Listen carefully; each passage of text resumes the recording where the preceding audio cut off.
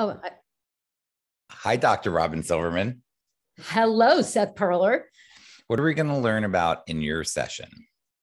Today, we are going to learn about how we can use our strengths and really acknowledge the strengths of our children to then apply it to their challenges and then incorporate the strength-based language into our households so that they become commonplace. Start from a place of strength and then attack the challenges.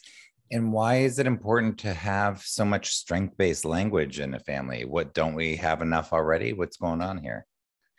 I think that we often start at a place of deficit. I truly believe that young people are assets to be developed, not deficits to be managed. But when we have a problem and our children are dealing with challenges, so often we start there. We launch into the challenge, we launch into the problem, and the child feels either blindsided or shameful about it. When we start from a place of strength, they become a really great team member. They become part of the solution. And they realize I have what it takes to address this challenge and I can get through it and thrive.